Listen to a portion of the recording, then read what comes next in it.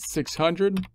So that goes up from 100,000 by 1,600 to 1,016. That 1,016 matches the trial balance. We're now out of balance on the GL by the 1,006.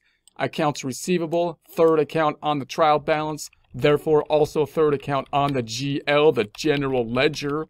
There it is. So this happened on 3/25, we're saying. We're in cell P18. I'm going to say equals. Hold the left arrow till we hit the wall. And then scroll back up. And we're picking up that 1,600.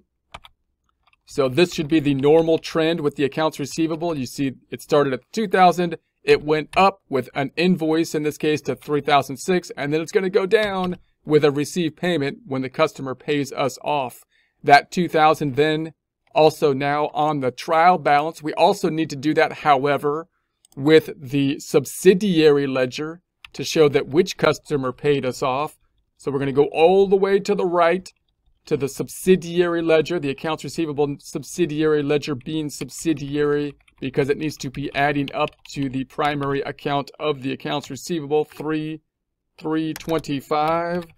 So we are in cell BD18 equals, going all the way to the left till we hit the wall, and then scrolling back up, and we're picking up that accounts receivable in D6.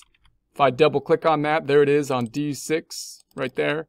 So then this is the normal trend we would see. It would be, and you would see this trend even more clearly in the subsidiary ledger, meaning it goes up with an invoice. And if you're looking at like QuickBooks data, it would show you that the type of form would generally be an invoice, and then it would go down with a received payment type of form when we got paid.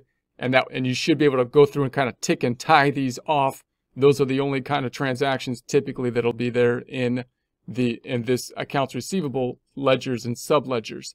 The total now of our 4 customers back to 2,000. That matches the trial balance indicated by the green 0, but let's double check it. Going on back over, does it match? It does indeed. Let's do it again, but this time on this second half, when we get the payment, we're going to put it into undeposited funds, imagining that we've got like cash, let's say, and we're going to get cash from multiple different people, and therefore we want to put it into undeposited funds and then later roll it from undeposited funds into the checking account, grouping the deposits in the same format in our accounting system as they will appear on the bank statement so that we can reconcile our books to the bank as easily as possible. So same starting point. We're going to make another invoice. Let's say it's on 410. So same invoice. We're not going to be dealing with inventory because we're focused on the accounts receivable. So same service type of invoice. We're going to say this time it was 1,400 just to make things different, change things up. So same starting point. We're going to go over here to cell H6.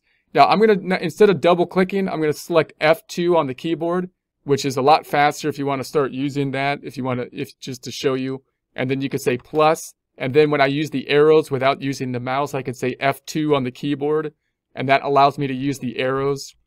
So that actually is a lot faster. It's more geeky, which is, that's what we're going for here. That's the goal. And so now we got those two things that happened now we increased it by that 1,400, basically 2,000 plus 1,400 to 3,004. Then down below in the sales area, I'm going to do the same thing. Something's in it, F2 on the keyboard, plus, and then I have to hit F2 so that I can move the mouse again and not have it move within the cell. Then we're going to pick up that 1,400.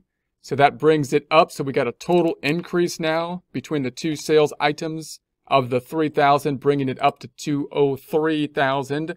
We're back in balance with the green zeros. It brought net income up in the credit direction from 24,710 by 3,000 to 27,710. Let's record this then to our general ledger. Accounts receivable is our third account on the GL. Third account on the GL. There it is. We're on 310. So we're in P19 equals, going left till we hit the wall, scrolling up to that 1,400. So here we had it. It went 2,000, and then it went up with like an invoice for work we did and billed the client or invoiced the client to 3,600. Then we got paid. It went back down to 2,000. That's a receive payment type of form. Then we invoiced again, another kind of invoice, or we did work and charged the client, invoicing them $3,400. That $3,400 should then be what is on the trial balance. Our general ledger is out of balance till we record the other side, sales, which is our first income account. Going to the right till we find it. Green assets, orange liabilities, dark blue is going to be the equity sales in AI6. AI6 on 410. And now we're in AJ6. We're going to say equals. Hold down the left arrow until we hit the wall. And then we're going to pick up that 1,400 and enter. I keep on running my head into the wall here. This is not healthy. 200,000 plus the 1,600, that's the 2,016, plus the 1,004 is the 203. That 203 should be also what's on the trial balance over here.